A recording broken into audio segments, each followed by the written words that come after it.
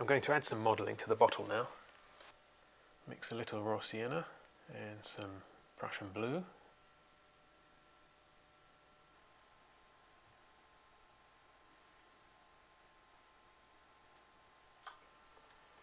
Just dropped in some light red there too, a warmer area at the top.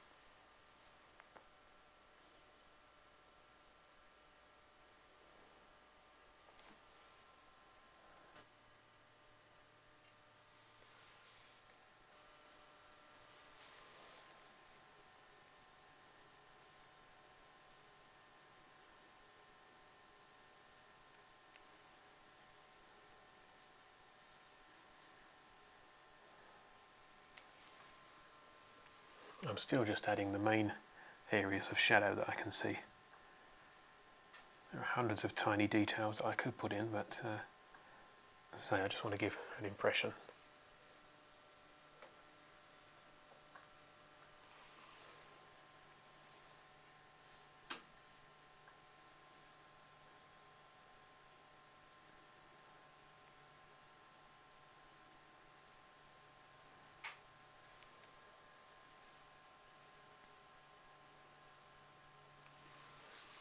As you can see, I'm alternating between warm and cool colours on these shadows.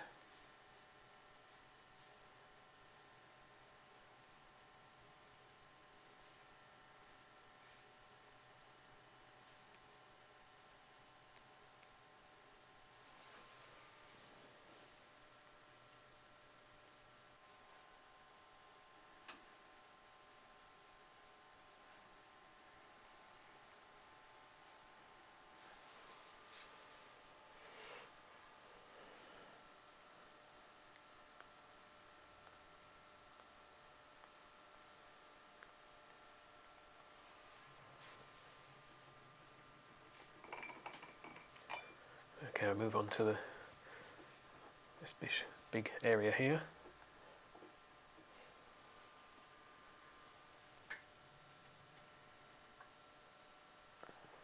Quite a dark line around the edge there.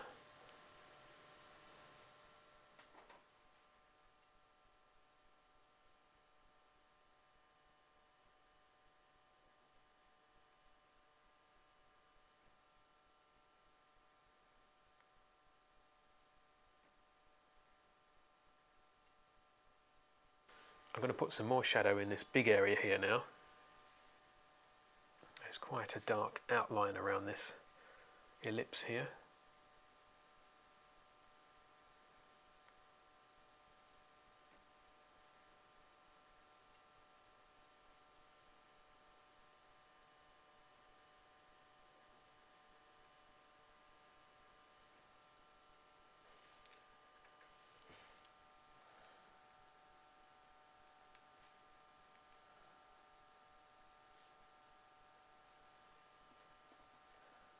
Some darker shadows on the inside here.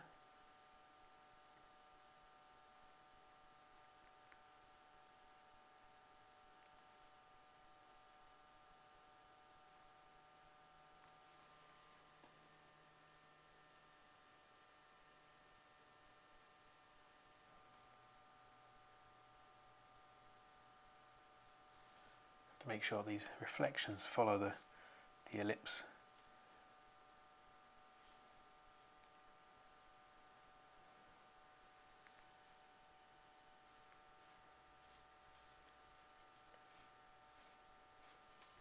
I need to make the centre here a bit darker. So, mix up some burnt umber again, some ultramarine.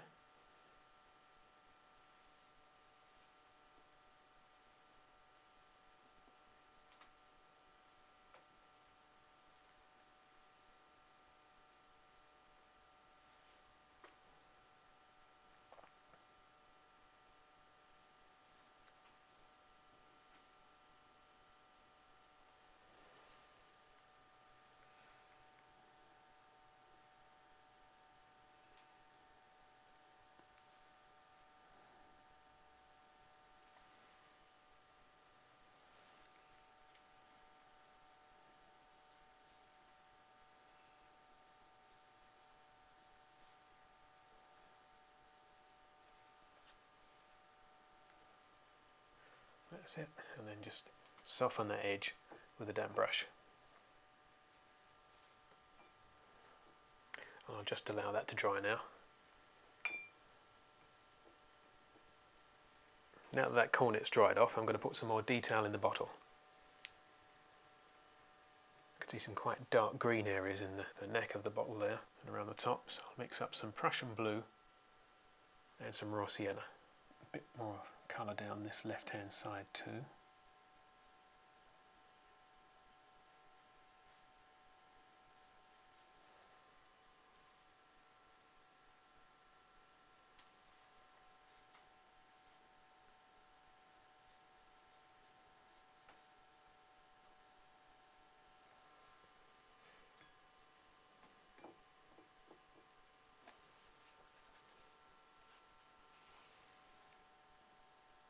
Just lift off those two splashes there.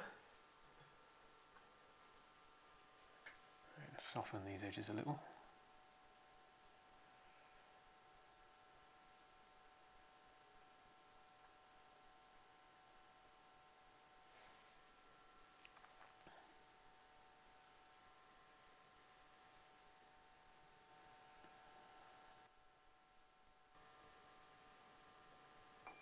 Just allow that to dry.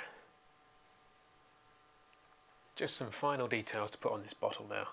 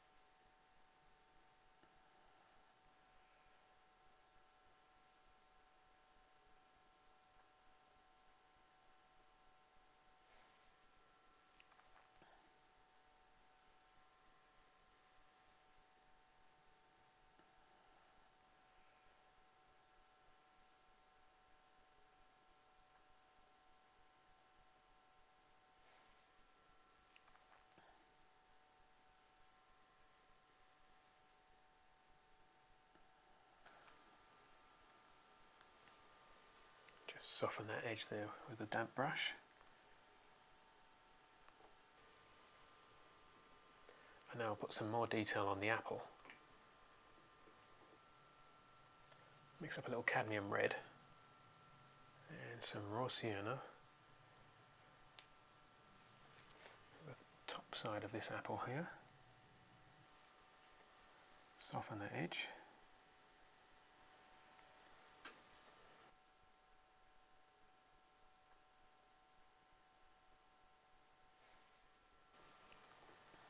Just created that little dimple in the top there where the stalk goes. Soften the outside edge there.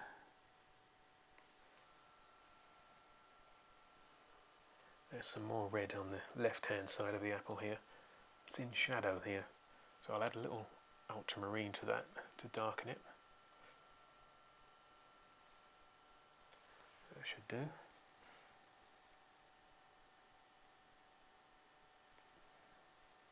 Put that dark area next to the edge of the cornet there, and it brings up that highlight on the edge.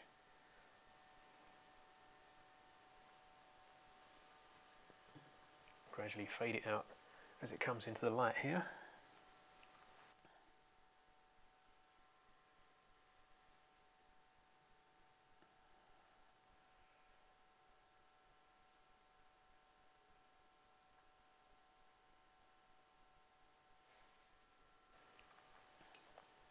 Just want to put some more green on the far edge there, lemon yellow.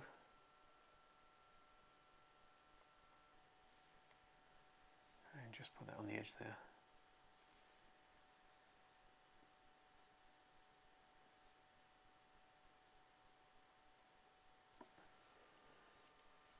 Again, soften it with a damp brush. And I've got to increase the shadow under here, but I need to let that dry completely first. Just a few small details left to do now. We've got some small details left on the cornet there, some ultramarine and burnt umber, a couple of little shadows on the valves of this cornet here. But I don't want to get carried away and start doing intricate little details. I think that'll do for that. Stalk of the apple, very important. And also the shadow of the stalk as it curves upwards out of that little hollow.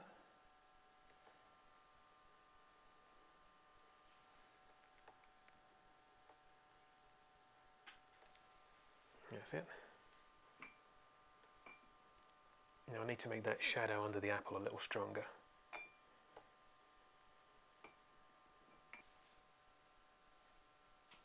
It's quite strong under that apple there. The shadow gets lighter as it gets nearer the cornet there. So I think that's it. I can't see anything else that I need to do on that. I hope that you've enjoyed the demonstrations and this inspired you and given you a few ideas of your own for your own still life in watercolour. Goodbye.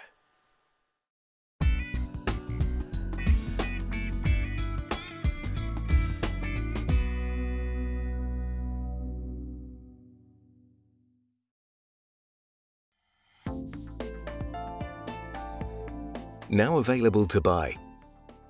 Try these techniques at home whenever you wish. The extended DVD of today's workshop and the book that accompanies this series are now available from the Painting and Drawing channel. For further information and to order your copy, go to www.paintingdrawingchannel.com.